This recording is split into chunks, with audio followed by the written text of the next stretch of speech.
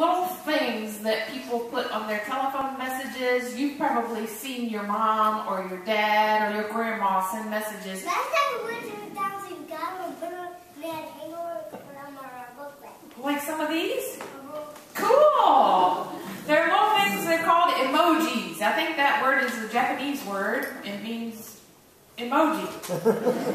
I think it just means expression of how you feel or something. So like somebody will send a text or a message, or sometimes your teacher might draw one of these on your paper at school. Did anybody get one of these ever sent to them? What does that mean? Happy! Yeah, that's one. That's a happy one.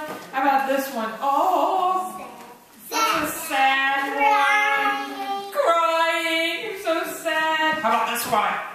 Mad. So angry. There's smoke coming out of his nose. It's not even there, but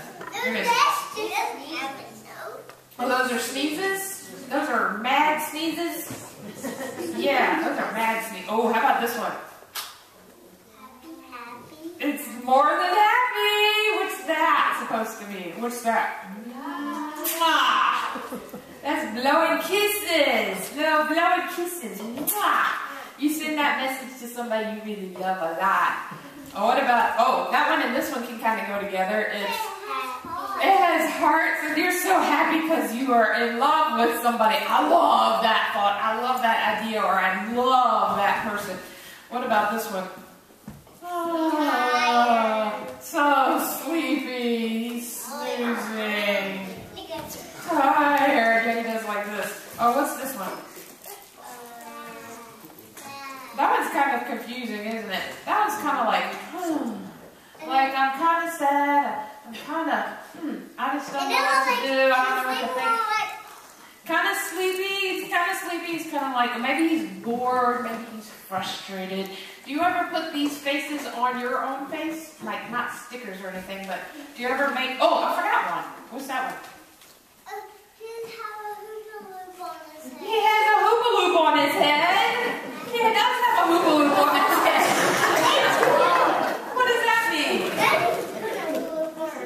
Madeline puts a hula hoop on her head? On her neck. That's supposed to be a halo, so it's supposed to be like an angel. So it's kind of like, oh, isn't that sweet? Isn't that sweet? Yeah. So you make faces. Let me see your happy face. Let me see your sad face. That's not a sad face, you're laughing. Let me see your sad face, Slade. Oh, he's giving us his whole sad body. Let me see your surprised face. Let me see your, oh, I'm so sleepy face. Oh, yeah. Well, you know what? If you make one of those faces, people kind of know how you feel, don't they? You do that when you go to sleep? You sleep on your head? No.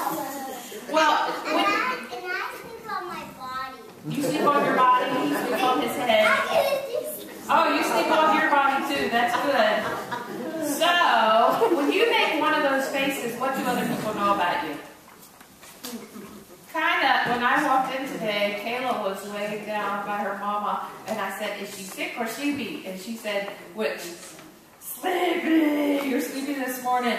How about if you have to go to, it's time to go to school, what's your face going to be?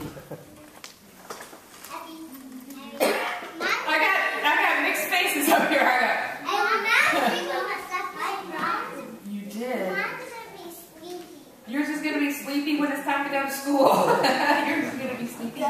So when we make a face one way or the other, even if we don't know that we're doing it, sometimes we just make faces that we're kind of like, oh, I'm okay. But even if we don't know that we do it, our faces let people know a little bit about how we feel. When Jesus tells us how much he loves us, what should our face be like when we think about it? Happy! Yeah! Your face should be happy when you know about Jesus. When it's Christmas, you have a birthday then. You have a surprise. When it's Christmas, you have a birthday then, and everybody will say surprise? And then it's a present. Oh, cool. When I was my birthday, and I say, I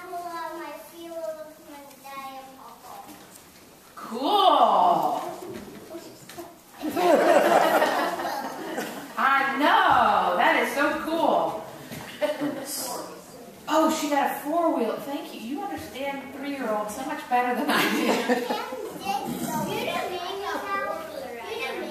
You do? Okay, so back to... I'm losing.